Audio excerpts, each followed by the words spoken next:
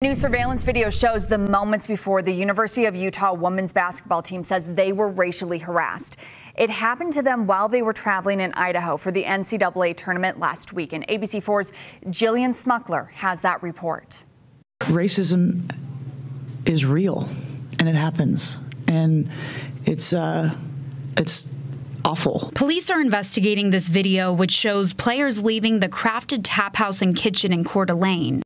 The incident, though, happened off camera. According to the police report, as the players left, two lifted pickups were revving their engines and speeding by. The trucks then turned around and yelled a racial slur towards the team, some of whom are African American. Police say the threatening behavior continued after dinner as the team was followed back to their hotel. The same perpetrator, now reinforced by others, began again continuing the racial slurs while revving their engines, which we believe was a serious threat to the safety of those students.